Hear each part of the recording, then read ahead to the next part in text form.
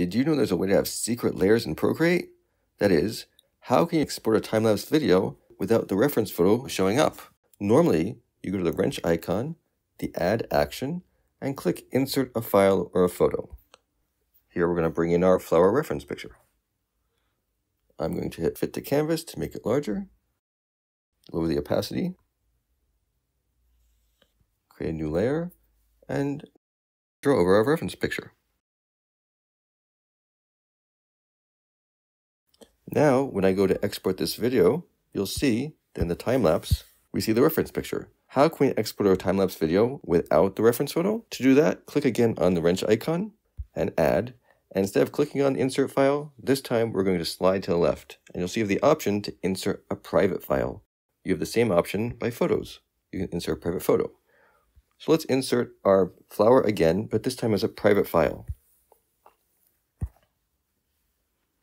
You'll notice that it has a new layer, which is classified as private, and anything we draw on that layer will be hidden. So make sure that if you want to export your drawing, that you put it on a new layer.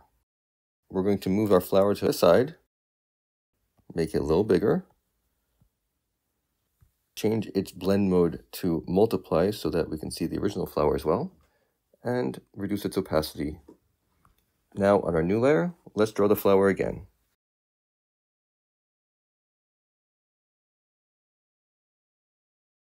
And now, when we export this time-lapse video, you see the first flower, you see the background. But in the second one, we see the drawing without any reference photo behind it. To see more tips and tricks about Procreate, please subscribe to this channel.